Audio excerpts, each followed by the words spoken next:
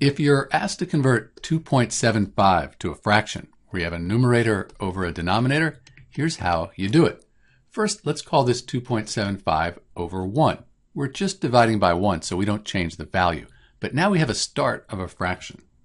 Next, because we have two decimal places, we're going to multiply by 100, like this.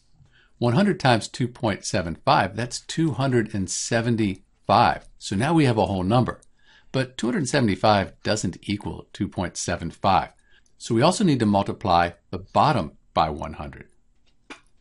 100 times 1, that gives us 100.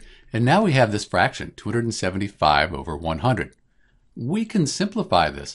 25 goes into 275 11 times, and 25 goes into 100 4 times. So we have 11/4. This is an improper fraction.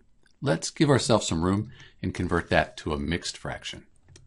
So 11/4 as a mixed fraction, 4 goes into 11 twice. 2 times 4 is 8, with 3 left over. So we end up with the mixed fraction 2 3/4. So 2.75, it's equal to 2 3/4, or 11 over 4, or 275 over 100. This is Dr. B, converting 2.75 to a fraction.